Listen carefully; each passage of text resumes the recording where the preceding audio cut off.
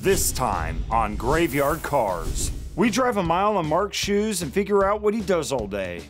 This is Haley Warman. Mark and Darren get a call to authenticate a 1969 Plymouth Roadrunner. I can usually tell. It's what I do. While Derek Royal and I install the engine, transmission, and K-member in Bob Moore's 1970 340 Cuda. Derek puts the finishing touches on the Superbird's paint, the bodyman finish hanging sheet metal, and Mark and I build out the engine for Kimberly Cook's 1970 Barracuda. On this episode of Graveyard Carz. Got that car coming to get you, Barbara. The unburied dead are coming back to life. I'm Mark Warman, and together with the most critical man in the world, Darren Kirkpatrick. Give me a gun! My son-in-law, Josh. Oh, yeah! And my best friend, Roy. Well, all right! We bring dead muscle cars back to life, to exactly the way they were on the day they were born. If we don't kill each other. There. Oh. It's gonna be a bloodbath.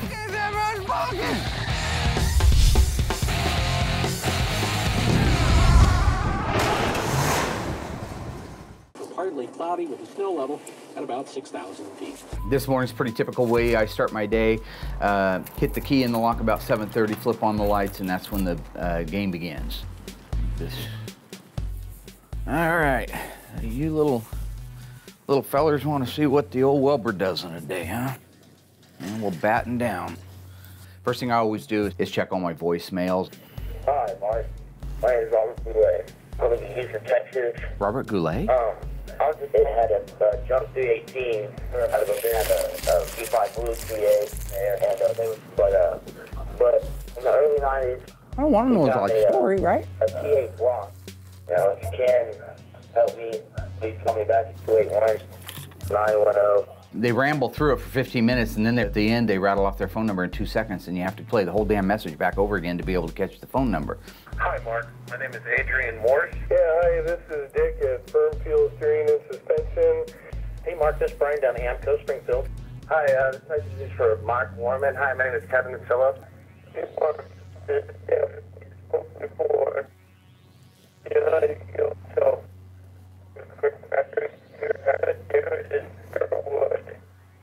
Tough. I did get a couple of good ones in there, a lead on a car that might be for sale. Another one that the guy might want restored, a 66, he thinks it is a Hemi car. I had an alien call, so that was kind of cool. You don't see that a lot. Usually by 8 or 8:15, we're in full swing. Phones start ringing, bodymen are all here, painters here. I usually got to handle the parts vendors, the subcontractors, stuff like that. So usually by 9 o'clock in the morning, we're at peak speed and stay that way for the rest of the day. Yeah, you could set it there. This has got our core steering gear in it, so we're ready for that. Is that the same number as this? Yep. Is that what, okay. Identical parts. So now that our EW1's 1970 Superbird is all painted, we're off to the booth to do the wing and the nose cone. And from there, it becomes assembly and get this girl back on the road.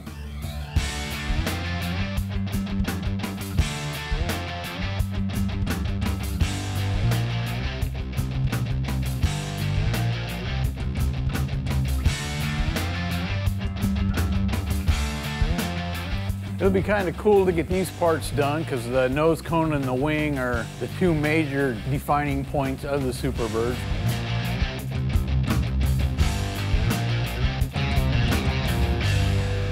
So with these last few parts painted, it's ready for assembly. And then I have to put up with the rest of the guys. There you go. Okay. Thank you.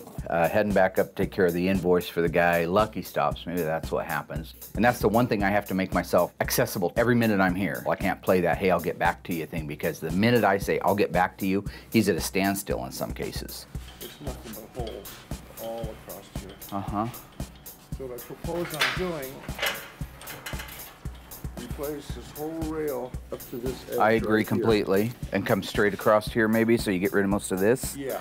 And then just shape it? Both corners like that. I mean, we're gonna lose these ribs. Yeah.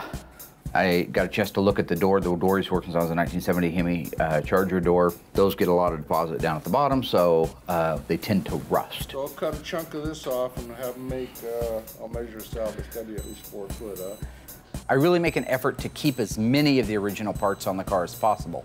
The outer door skins on our 70 Hemi Charger were absolutely rusted out, but the door shells themselves that have spent their entire life on the car were in pretty good shape, except for, this is what Lucky was pointing out, the very bottom lower 1 inch to 1.5 inches of the door. If I can put a small piece in, still maintain the integrity of the majority of the door, that's going to be my objective. But my goal is always keep as much original stuff on there as possible when applicable. On the way back up, I took a look at the Superbird parts. Derek did a beautiful job painting the final 2 pieces of that, which was the nose cone and the wing. Real easy for him to miss the bottom of that and not get it wet, but that's nice and wet, no orange peel.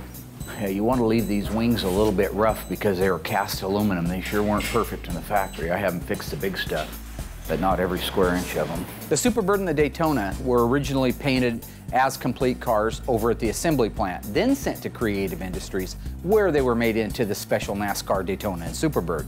At that point, when they added the wing and they added the nose and some other components, they were painted after the fact in lacquer. It's not uncommon for the nose and the wing not to match the rest of the car. So that's what we did. We changed and played with the color just a little bit so it would have a little different hue than the rest of the Alpine white, and it came out perfect. It came out the way it's supposed to come out. And I got pictures of that thing when it was, before we tore it apart. You got to turn it upside down the other direction and run paint on the inside of it because that's how it was at the factory. Derek is my Swiss Army knife. He can do anything. If you look at the nose cone before we got started on it, it was Swiss cheese. There was nothing left except the top half of the front of it. That's all there was. He built the rest of that out, did a phenomenal job. Then he carried it all the way out to paint. The paint looks beautiful, better than it ever did at the factory. And I'm proud to have the guys that I have here. Lucky does a great job, Robert does a great job, Derek does a great job. The ghouls, even though I give them a ration of crap, when their heads are screwed on right, they do a great job too. I got sidetracked on the way up. I'm sure it's not hard. Oh man, some days just are that way. I have to pay my employees, so if they're waiting for me to answer a question, they're just burning daylight. They're costing me money. If I got a vendor in the front office that wants to collect money from me for a part, he can wait. My job is like, and I've said this before, if you were to have a duck that was swimming across the water, his little feet's is paddling real crazy like that, right? But you don't want to see his head doing anything different except just gliding through there until a shark comes out of nowhere and bites the son of a bitch in half. Wisdom. I'd love to sit around and talk about what I do, but I actually need to do it, so if all y'all don't mind. So now I'm getting ready to spray Bob Moore's 340 for his 70 CUDA, Street Hemi Orange. We'll roll her in a booth, squirt some epoxy on it, and then it gets orange.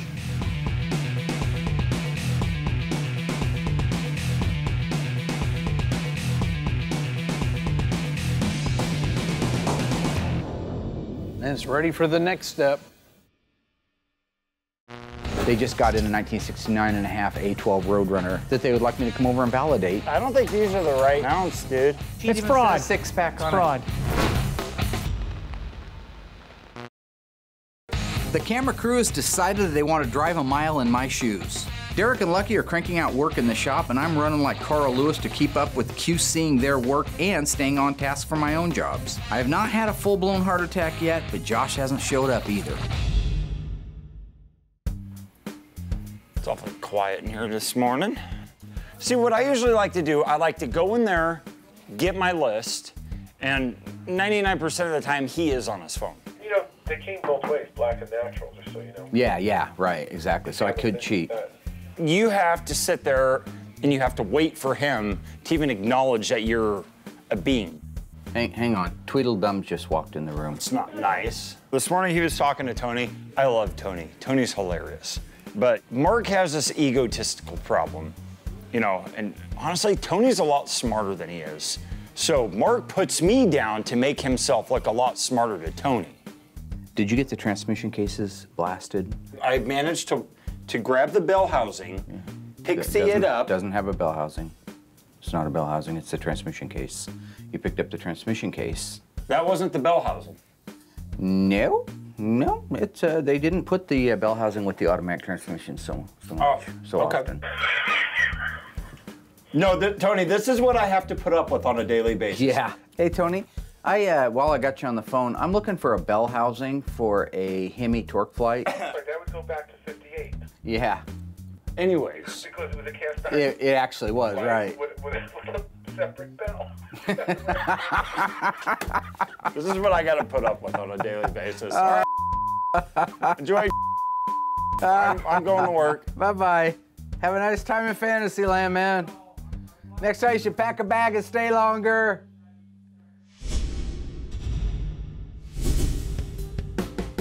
So Derek finally got Bob Moore's 340 engine painted, and now we can get it married to the transmission, get it installed on the K-member, and hopefully get it installed in the car. How is this? We're out here marrying these two together, and it's quiet. That's because Mark ain't running his mouth. Or Darren. Oh, yeah.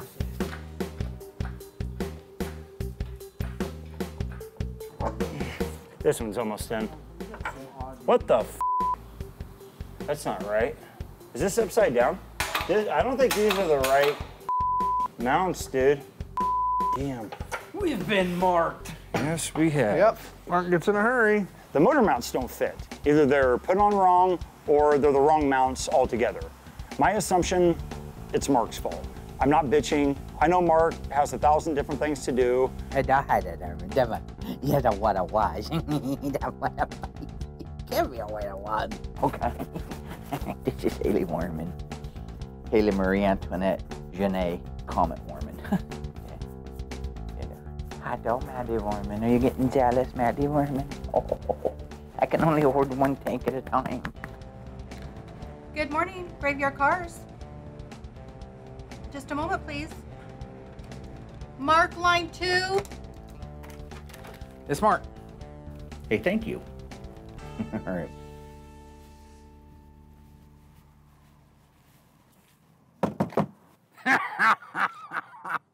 Crap in my pants sock. Oh, I told you we got to go over to Summers and check out that A12. Why are you sleeping? It's hot. Go, I know, but go. You know, when Mark and the rest of the guys get there at 8 a.m., I'm sleeping at 8 a.m. I don't even get up till I want to get up. 9 o'clock, 10 o'clock, noon, I get up when I want, come in when I want. I'm Darren Kirkpatrick. You know, I admit that I'm one of the most knowledgeable guys out there. I may not be the most knowledgeable guy on the entire face of the earth, but I'm one of them, and it's hard to pull the wool over on me. So if you want a car validated, if you want to make sure that a car is real, I would advise giving me a call. And vis-a-vis, cogito ergo sum, that is exactly what happened when Jesse called me from Summers Classic Cars. They just got in a 1969.5 A12 Roadrunner that they would like me to come over and validate so that they can sell it with a clear conscience on the internet as being a real M-code A12 446 barrel 4-speed 69.5 Roadrunner. I brought Darren with me because he's a pessimist. Here's the one right here for you, right here. Jesse, hey buddy. Hey, how you doing? I'm good, how are you? Nice. Good. Hey, Sorry I brought eyeballs with me. I'm Jesse Fisher. I work here at Summers Car Company. I contacted Mark to come down today and look at our 1969.5 A12 Roadrunner. It's fairly simple to take numbers from one car and put them in another car. That's called cloning or rebodying, and it's a fraud. It's just like if you sold a Rembrandt as a real Rembrandt, but your cousin did it. I'm gonna take a quick look at it here, but is it something we can get on the lift and look underneath it? Yep, by all means. If it is a clone, if it is a rebody, I'll have a pretty good feeling by the end of our visit if it's a real car or not. I can usually tell. It's what I do. You have the original wheels? No. They're hard to find. Yeah, the gentleman I talked to that provided me with the broadcast sheet, he purchased the wheels and the pistol grip shift knob. So 69, it shouldn't have a pistol grip though. Boy, I wonder why his license plate says 6-pack when these are really 6-barrel cars. Dodge is a 6-pack. Isn't that sort of weird, really? Yeah. You're trying to be nice. I am being nice. I looked at this. I don't know what the deal was with the license plate that said 6-pack on it. I think the prior owner of the car had some issues. He was trying to make this car into something that it really wasn't. He really wanted a Super B instead of a Roadrunner. So that's why I think he put that license plate on there trying to confuse the general public. True or false? In the 60s, Chrysler introduced a vehicle, a production vehicle, that actually did not use hood hinges. That answer coming up after the break.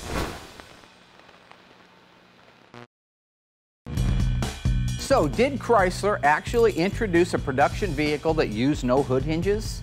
The answer is true. Known as the 1969.5 Roadrunner and Dodge Super Bee, one of many features unique to the A12 model cars was a fiberglass lift-off hood that did not use hood hinges, but rather 4 hood pins that held it in place. That is Mopar all the way. Visit graveyardcars.com to learn more.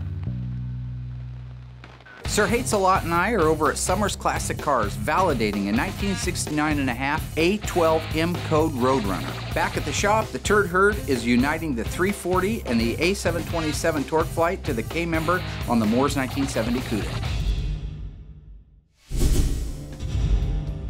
So right now, Derek, Royal, and myself are trying to marry the engine to the K-member, and the motor mounts seem to be the incorrect size.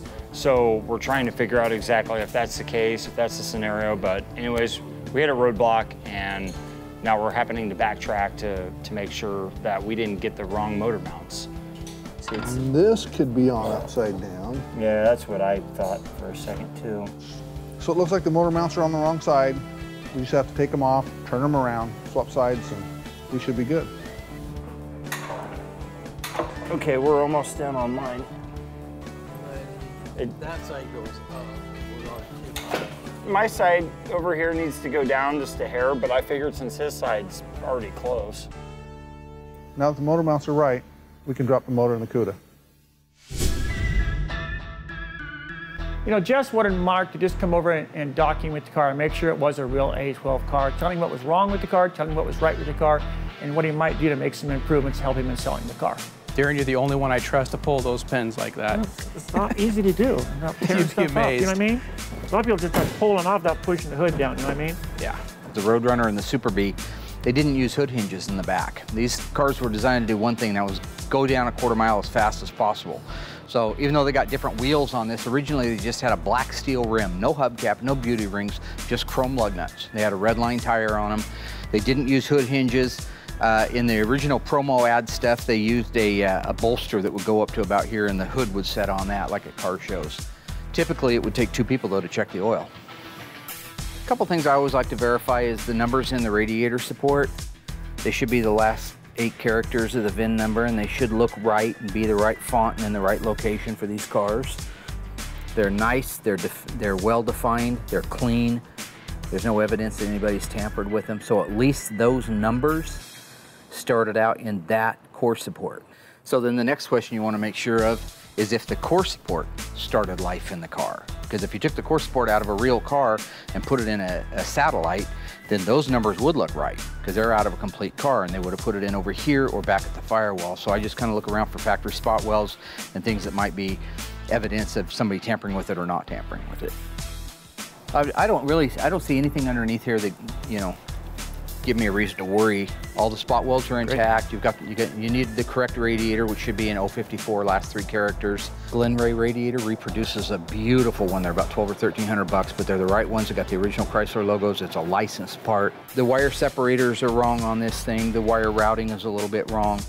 The bolts on the valve covers are just an over-the-counter type thing. But you can buy, again, you can buy all of the correct stuff to decorate this out if a guy wanted to do it. Nice. And get you some Hemi orange paint. The PCV valve is wrong. It should have the plastic tri-rib PCV valve in it, and then it gets painted the same actual color as the engine at the same time. Maybe change out the pulley to a black pulley there. Get rid of this weird stuff. This isn't right. Although the 7-blade thermoscussion clutch fan is correct for it with the heavy-duty cooling, which is mandatory with all stick shift cars.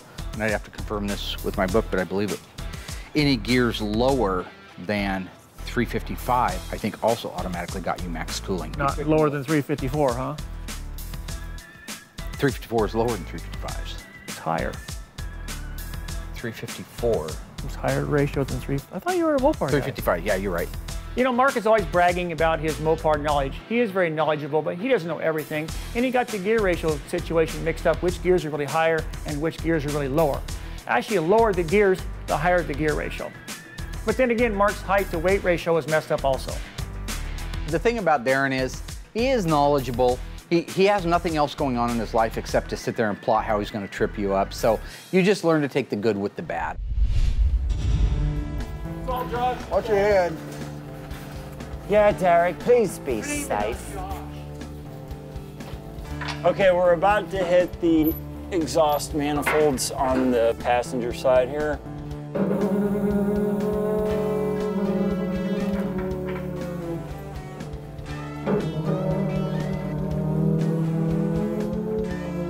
Okay, oh, what are we? Oh.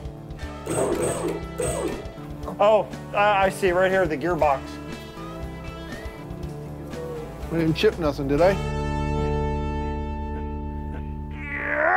The car had orange paint on it, but the car was supposed to be an EF8 green car. Lucky and I are doing all the metal work, and then Mark gets to put the icing on the cake. It's fraud. Six-pack on Fraud. Fairfield Auto Group started in 1986 in Montoursville, Pennsylvania. We sell Dodge, Chrysler, Jeep, Ram, Toyota, Honda, just about anything. If we don't have it, you don't need it.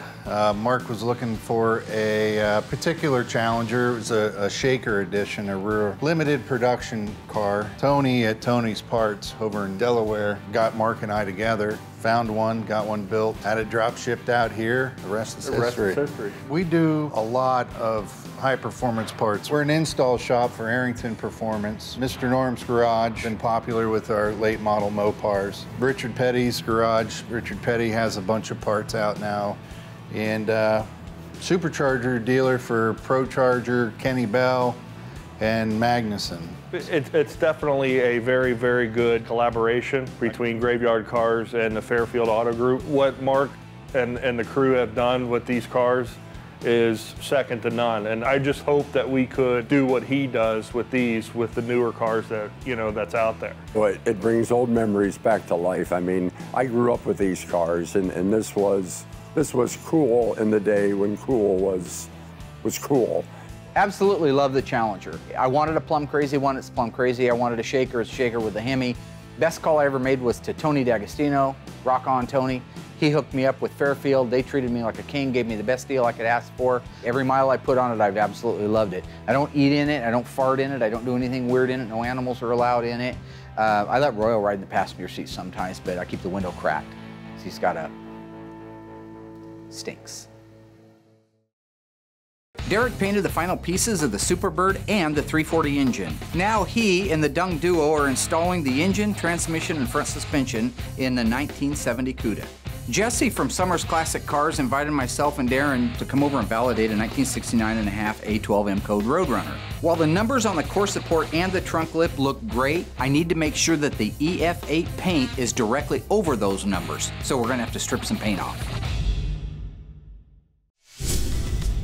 The only thing that, because it's orange, just because it's orange, I'd probably want to see that top. Yeah, the whole car was orange. It was back in the day in the 80s when this gentleman sold the car, it was orange. Yeah. The gentleman out of California purchased the car, restored it back to the factory. I think it's Ivy Metallic Green. What's the code? They don't like F8? It's on the tag. F3, it's not under there. Oh, it's on there. The tag's on there? I didn't see it. Wow. Yeah. A12's code Did there. F8? F8? F8, EF8. Yeah. So this is the same color as Kimberly's car. EF8. What are you doing? I said F8. See, right again as usual. You want a parade? But you just had to come back. I told you what it was. You didn't believe me again. He's like a child. He wants to. No, Mark, I told you what it was. You didn't believe me. I tell you what. Would you like to inspect the car? No, you know more than I do. Go ahead. I just know a little bit of stuff. Enough to be dangerous. The thing about Darren is he just never stops. He got me on the gear ratio. That should have been one right there, clock it over. You won, okay? But he comes at me and now he's making fun of me because I didn't see the fender tags. Screw that maniac. I don't need that in my life. I'm about harmony. Yeah, if you don't mind, let's try some thinner. I want to take the top layers off and make sure we don't take the orange off of the actual body. I want to make sure there's color underneath that orange. Okay, not a problem. So let that sit on there and do its thing. It'll start. You can see it bubbling. There was evidence that the car had orange paint on it, but the car was supposed to be an EF8 green car. It was important for me to be able to make sure that the very last color before we hit primer and bare metal had to be that green. So we had to take it off layer after layer at a time to get down to that. That's what the purpose of the paint stripper was for. And that will burn your finger, Mark. It's fine. It's a pretty hot chemical. I mean, I've been around it my whole life. It doesn't mean anything. These guys are all running around with gloves and stuff. They're not from the hood like I am. See, I'm from 14th Street, all right?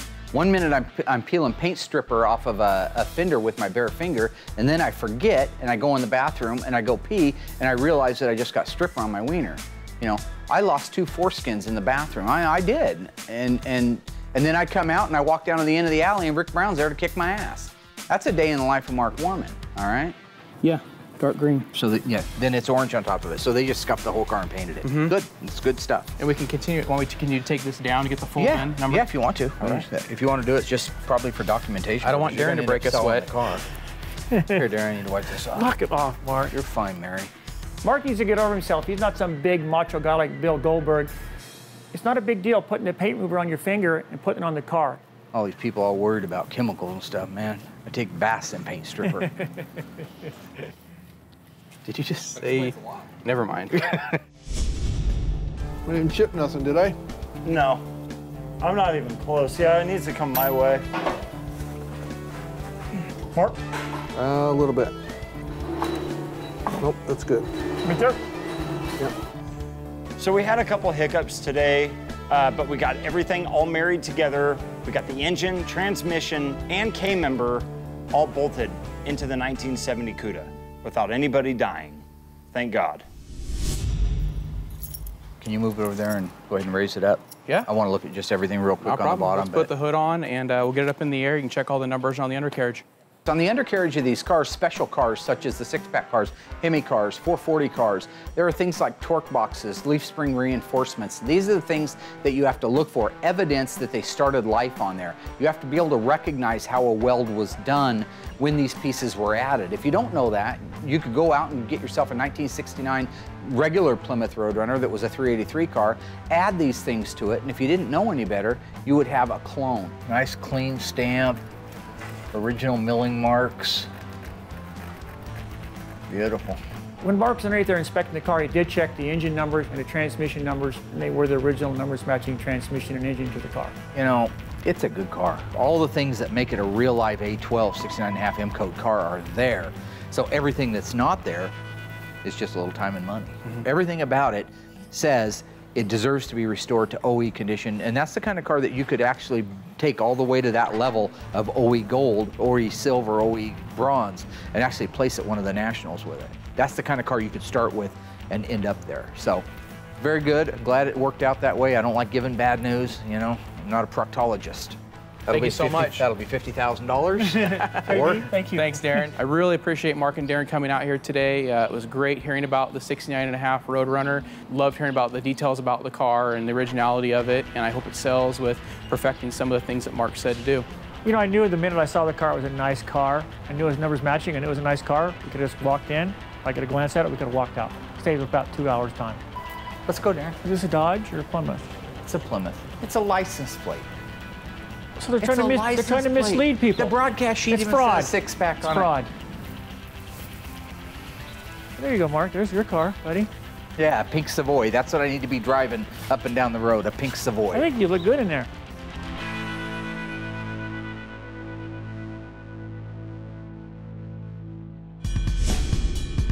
Production on the 1970 Chrysler model vehicles began when?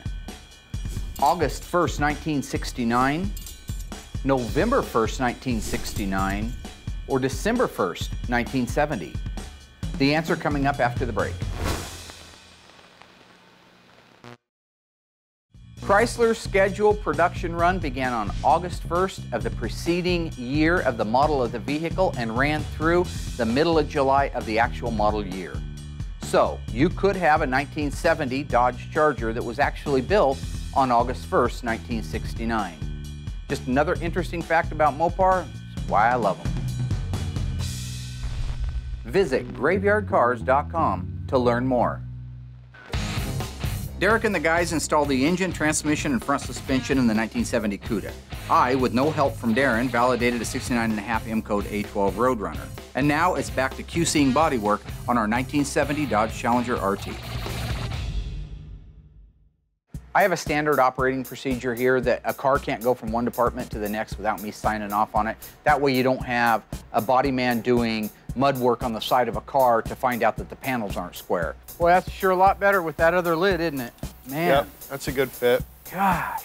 In the case of the 1974 46-pack 4-speed Plum Crazy Challenger for Garth, I got called out. The guy said they were done with the metal work on it. I inspected it, made sure that the panels fit the way they were supposed to, that the spot welds were duplicated, emulated exactly the way they were supposed to, so that it can move over to the next area, which is mud.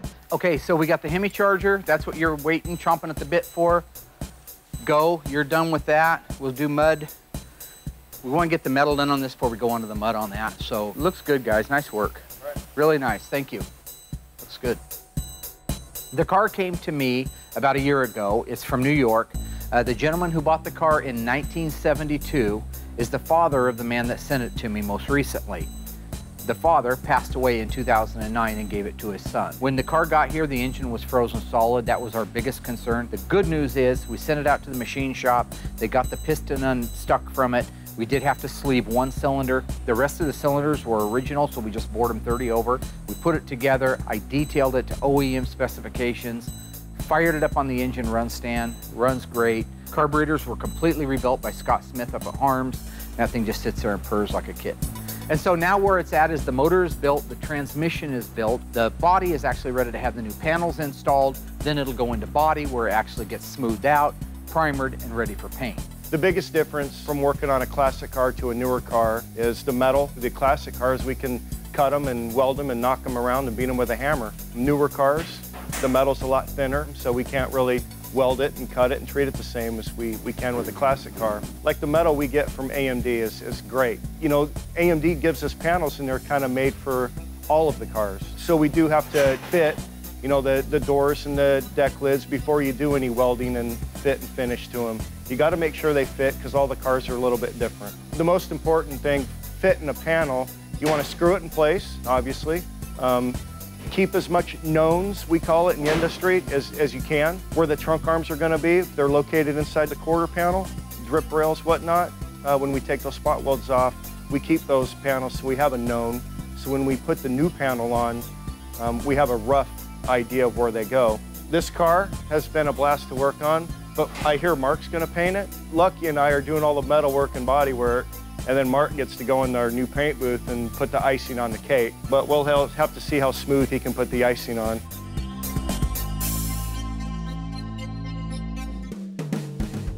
The rear end, media blast, U-bolts and shock plates, okay.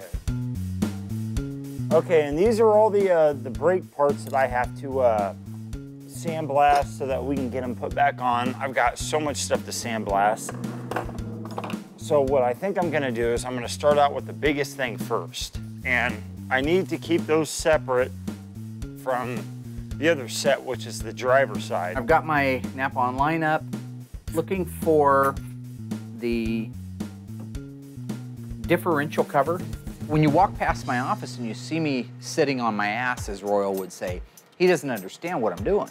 I'm ordering parts. I'm coordinating for tomorrow and the day after that. And not only do I have to order it, I have to make sure that it comes in and that it's correct. I think he's actually on Facebook. What he actually should be doing is looking up Weight Watchers' address here in town. The one we're working on today is 4.10, 1970 Dodge Charger. The 8.75. As an 8 3/4 take. If the wheel bearings are, then why are they selling us a cup and a... Forget those two cup and cone. It's a BR7. I got to order everything very sequentially to make sure that it shows up here when we're ready to work on it, that it's the right parts and ready to go on the car. It's very easy to lose things around here. Ah, they're there. So these are the other side for the brake parts that I need to sandblast. Okay. Okay, there's the 13800. I need a pinion seal, and then how many 8s? 4. Axle shaft seal. And that's the only choice for 9 3/4. Yeah, you got it. All right, hon, thank you. Okay, thank you. Bye-bye. They can't do it. I send Josh to the local parts store with a Allen-headed bolt. Say, I need 5 of these, and he comes back with an Alan Jackson CD. I don't know what that means. Where's my bolts? You said Allen. Allen bolts! Walk a mile in my shoes. Put these on. They're size 10 1/2. and the crooked SOB, put in a busted block. That looks so much better. Looks more like a grandma's car, a grocery getter now, huh? I'm not a firm believer that that's the right sump. The camera crew's been stalking me around like Richard Ramirez at a sorority house. After QCing paint and body work, expertly validating a 69.5 Roadrunner, and staying on top of all the parts orders, I finally get to build the 383. But first, I gotta find Josh. I'd really like to get this done before Mark comes out here and gives me another task that is not on my to-do list. Mark my words, it will happen.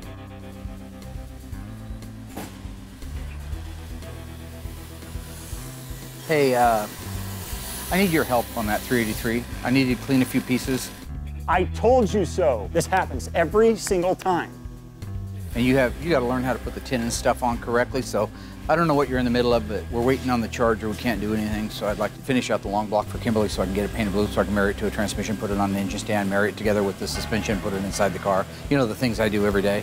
While you're standing there like some kind of a freak, like a white trash. Get down! Like a white trash version of the Terminator, I was about to say. I don't need help from other people telling me how to set up a rear end or the in-play in an axle or the backlash in a ring and pinion, or I don't need the guys here for that.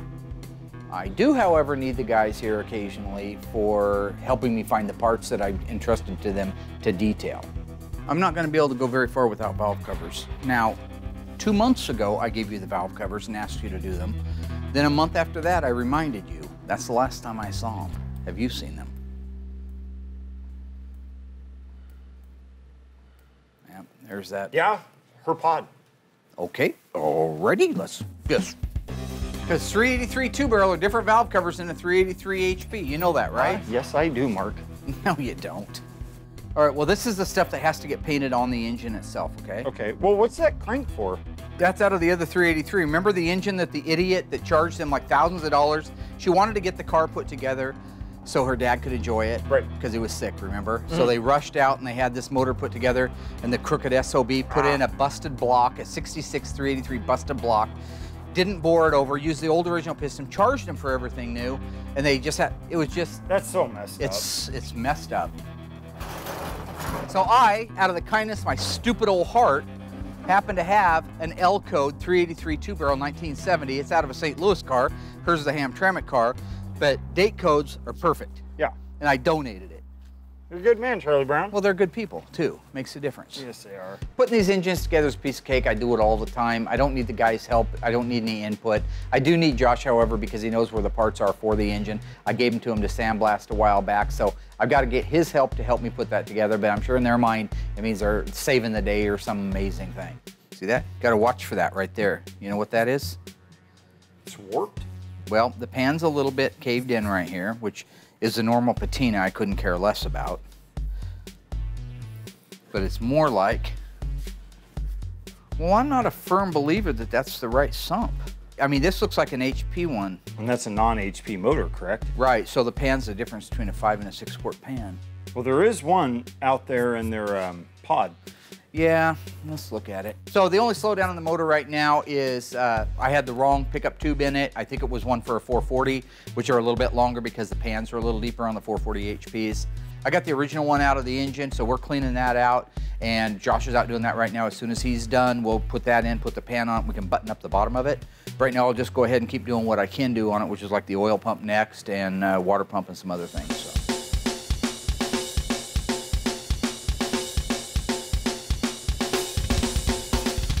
We should also, in the Mr. Moparts room, have new caps.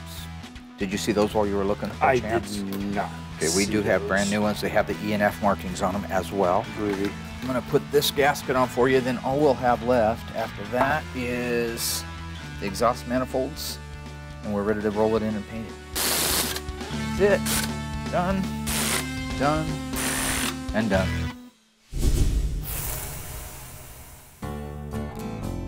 I've been really excited about the new shop, and I'm thrilled at the idea that we're growing and moving to the next level. What I'm not as thrilled about it is the amount of time that it consumes of mine. At any given second, I have to hop in my car and drive over there and meet a contractor. Hey, Craig. How you doing, Mark? Good, how are you? Good. You know, Mark's always complaining about his stress level, that it makes him overeat, that he gets bigger and bigger and bigger.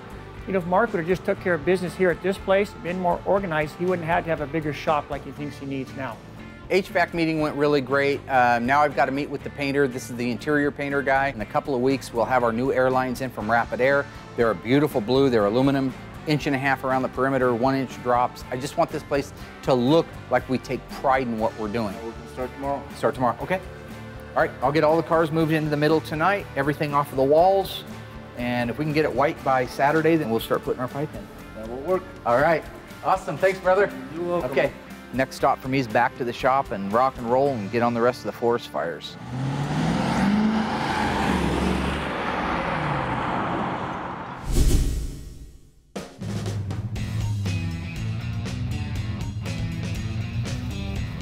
Oh, it looks so much better. Earlier, we got a phone call from Summers Classic Cars to go inspect a 1969.5 Roadrunner. It's an A12. It's a real-life 446 barrel car.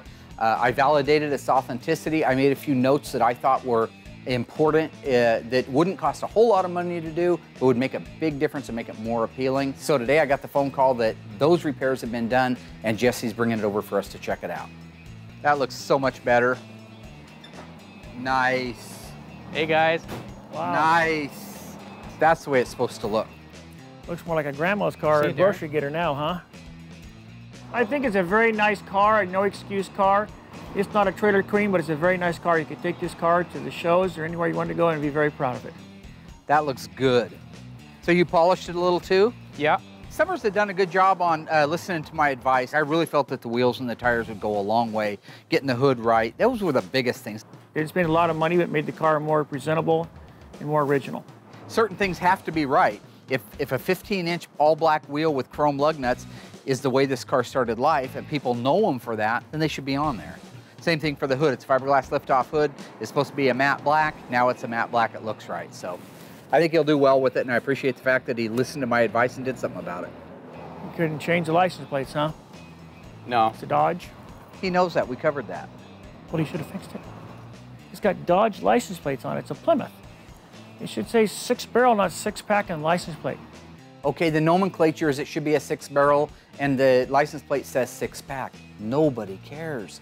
But in Darren's mind, that just set him way up here on this huge pedestal that he's super knowledgeable guy because he picked it out. I think that's false advertising, maybe even fraud. 6-pack, 6-barrel, no matter how you slice it, it comes up 3 2-barrels. I was going to buy the car, I was going to write him a check, but I saw the license plate say deal over. It's a deal breaker right there. If I owned that car, I would probably just drive it till I was dead. Because you don't have to go and restore it. This is a hard top. It's a 69.5 Roadrunner M-Code A12 car. They didn't make many of them. This has got the original engine, original transmission, original rear end, mostly original sheet metal on it. You could drive it the way it is, or you could drive it the way it is for 5 years, disassemble it and do a Concours restoration. But everything is there to do either one. Well, thank you for honoring me enough to take my advice and do it. It looks really good. I love it. I love the sinister look of the car. The 69.5 A12 Roadrunner is very rare, very enjoyable car to drive, and really goes if you put your foot in it. This Mopar is way too much of a car for him. Next time on Graveyard Cars, Derek and I work on the rear end of the Walton's 1972 Rally Charger. Larry gets the vinyl top installed, Derek and myself get the dash put together, and Mark struggles with the decision of making the emblems on the car match his pictures or how the factory intended them to appear. We get the rear lights, exhaust, door panels, back seats, trim moldings, carpet, and windshield wipers installed. But that's not going to mean anything unless we get this engine running. Find out on the next episode of Graveyard Cars.